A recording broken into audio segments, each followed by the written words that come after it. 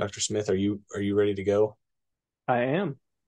All right. Well, then it gives me pleasure to introduce our last speaker of today. Cody Smith comes to us from Missouri State University. Thanks, Cody. All right. Thank you, Caleb. And thanks everybody for hanging around to talk with me about investigating relationships between TA self-efficacy and teaching approach. So these two variables have become interesting to me through some previous work that I've done looking at self-efficacy of TAs, kind of as a proxy for those that don't have much development experience or ability to go through some sort of TA PD. So we know that TAs have a large responsibility, that they're teaching a lot of labs, they're teaching a lot of lectures, giving supplemental instruction with very little or no development. So what do they have to rely on then? It's mostly their observation of how they're being taught. So the two variables in this study and ones that I've become more interested in are self-efficacy, just for teaching. So you could say teaching self-efficacy as well, and how that impacts teaching performance in the absence of any development or in the absence of maybe any acquired skill for teaching. And then also teaching approach, which can be subdivided perhaps into a teaching centered approach versus a student centered approach. So whether someone just is presenting, maybe asking questions, correcting answers to questions, and moving through a lecture in that way, or whether they are giving more cooperative experiences, more discussion based teaching, and then constructing knowledge that students bring into the classroom. So looking at these two variables between or among TAs has become interesting. As my previous research, I've looked at self-efficacy and what goes into that, how TAs develop their self-efficacy, and we'll see in a little bit some variables that might play into that as well. So my overall research question for this study was just what is the relationship between TA self-efficacy and teaching approach? And then also I wanted to look at some differences among those that are maybe higher and lower in their self-efficacy or who fit more in the student versus teacher-centered approaches.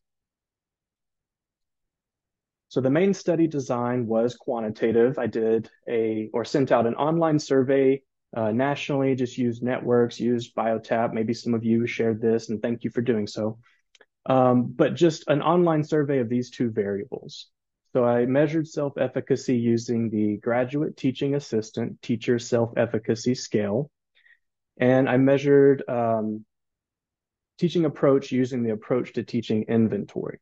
So these are both 5-point scaled surveys.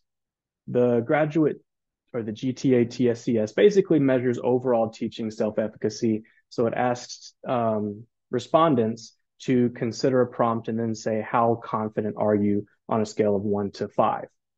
The ATI is also on a 5-point scale, and it actually subdivides respondents into subcategories of a teaching centered or teaching focused approach versus a student focused approach, so that they basically have two scores for that one survey.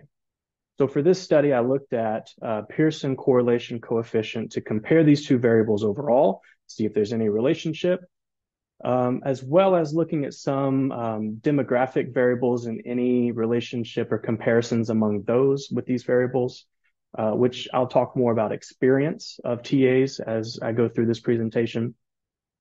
And then I also used paired sample t-test to see if there was a difference among the sample of teaching-centered versus student-centered. Was there a significant difference for those that are more or less teacher or student-centered in their approach? So looking at demographics, the average age of the participants was 28 years. And the gender was mostly female, almost 2/3, about a third male, and then a handful of folks who didn't fit into the binary categories. Then we had race ethnicity. So the majority white, 58%, but a good mix of the three following categories of Asian, Pacific Islander, Black, African American, and Hispanic or Latinx. But then again, a handful of people who didn't fit into just one category, but were perhaps multi-racial, multi-ethnic, or biracial. And then I also measured teaching experience by semester. So not many people had none or no experience, but you can see the different percentages of those who had either 1 to 2 semesters, 3 to 4, 5 to 6, or greater than 6. So a lot of people in that 1 to 2 range, a bit less than 3 to 4, but then it comes back up as you get above 6 semesters, which was, I thought, kind of interesting. So I categorized this demographic variable into 2 main categories: those who are less experienced, being not experienced at all, up to 2 semesters, or those who are more experienced or having 3 or more semesters of teaching experience as a TA. And I'll talk about those 2 categories of this variable a little bit later. But just to kind of round out the rest of the demographics, you can see I measured their education. So most of them were master's students, a good percentage of them doctoral students, maybe a few postdocs. Most of these people were at major research institutions, but quite a few were at master's granting institutions. Their teaching role was primarily lab instructor or primary lecturer. So they were the ones at the head of these classes, leading them every week. And then their course level, you can see that the majority of them were undergrad, with even most of those being those lower level freshman, sophomore classes. So very introductory and important classes that they were teaching. And then course modality, the vast majority were seated in person, with a good handful of them in hybrid or online settings. So I give you all those demographics just to kind of situate this study into what the sample looked like. But going on to the results, I'll kind of talk through. I'll have 3 slides that look a lot like this. So you'll see an overall slide, a less experienced slide, and then a more experienced slide. So at the bottom, you can see the N for the total study was 127 participants. Their mean self-efficacy score was a 4.37 out of 5, so they were pretty confident. And you can see that their mean teacher-centered versus student-centered approaches differed significantly, so that they were more student-centered than they were teacher-centered by quite a bit. So with these graphs that you see, on the x-axis is their self-efficacy, on the y is their teaching approach. The graph on the left shows the relationship between self-efficacy and teacher-centered approaches, whereas the right shows student-centered approaches. And as you can see, there's a positive relationship between self-efficacy and both approaches overall. So perhaps confidence didn't have much of an impact on approach if there was a positive relationship between both. For less experienced, you can see the data at the bottom, still pretty confident, still a different skewing in the favor of student-centered, and a positive relationship between self-efficacy and both approaches. So again, with less experienced and overall, still not very telling of an interaction, because really both of them show a positive interaction. Then whenever we get to more experienced, we see a little bit of a difference. So the self-efficacy is pretty much the same for both groups, less experienced, more experienced. They both have more student-centered than teacher-centered tendencies in their approach. But we see here with more experience that on the left, the relationship is non-existent between, or at least statistically non-existent between self-efficacy and teacher-centered approaches, but there is a positive relationship between self-efficacy and student-centered approaches. So what does this mean, or what are my takeaways or conclusions from this? I think that based on these results, that perhaps more experienced TAs who are high in confidence may just have a greater understanding, or are better able to reflect upon what positively impacts their students' learning. And again, based on their experiences of what has worked or what hasn't worked perhaps in the past. So they're perhaps more aware of what their students' needs are in the classroom. And so they're able to better leverage that experience that they've had to utilize the understanding of students' needs to then be more student-centered and have that positive relationship with their confidence. Whereas less experienced TAs, we did see a positive relationship with their confidence, but we also saw a positive relationship with confidence and teacher-centered approaches as well. So perhaps not a clear interaction between these two variables, as they reported high confidence with both. So maybe there's this experience threshold that might need to be reached for TAs to be able to utilize their reported confidence and their reported teaching approach, and how that might impact or play out in their classrooms when they're actually teaching their students. So the future direction that I would like to go with this is just to use more of a qualitative exploration around these relationships. In doing so, I've started actually using a teaching beliefs interview to kind of get an understanding more qualitatively of what goes into these TAs' teaching approaches, whether they're student-centered or teacher-centered, and does their reporting actually play out in these interviews the same way that they're reporting it on the scale.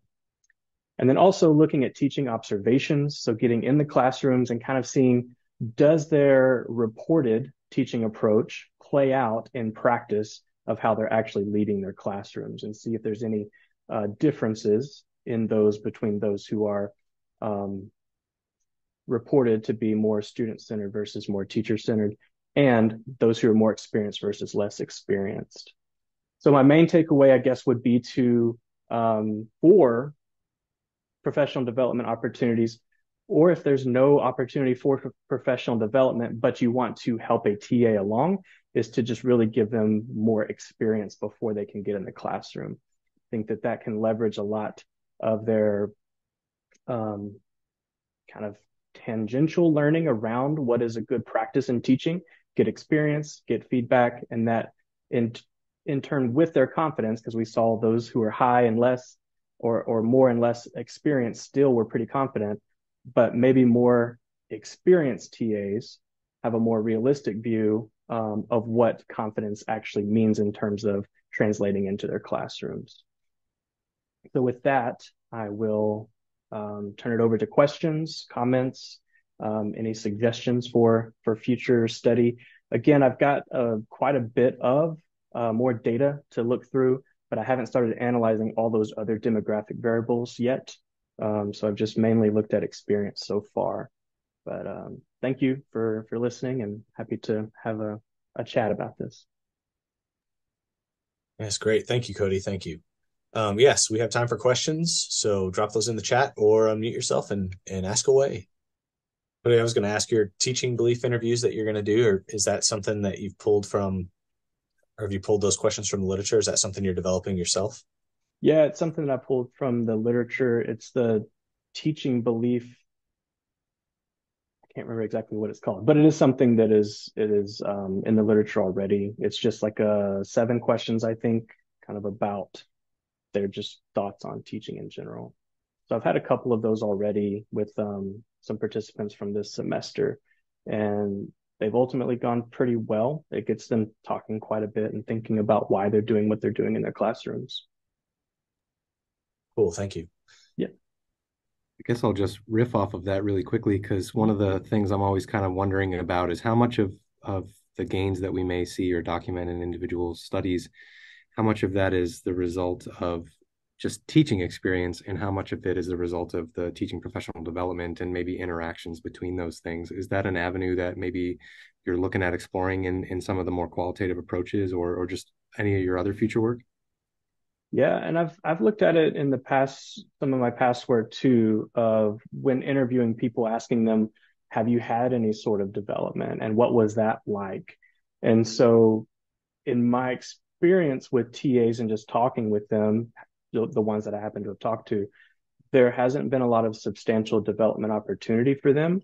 And so the confidence is more about or coming from a perspective of, I've done this before, I do have experience doing it, and therefore I think that I can do it. Or, someone else has done it and I've watched that and I think that I'm equal to them. So perhaps I'm confident in doing it there. Whereas those who are less confident and less experienced, really, they're still showing confidence, but it's more of like I'm confident because my students look like they are having a good time in class, or they look like that they enjoy, what I'm doing in class, if that's the case. But it's not really based on any sort of indicators of student learning, which has been kind of an interesting separation between those who are more experienced and can identify those things or less experienced. And I just think it's a fun, or it's a positive learning environment, but they don't really know necessarily what contributes to a positive learning environment. Awesome. Great. Well, thank you, Cody. Thank you very much. Yeah, thank you. And again, if questions come up, please feel free to contact the speakers. I'm sure they're more than happy to, well, I know they're more than happy to address any questions that come up post their presentation and post conference as well.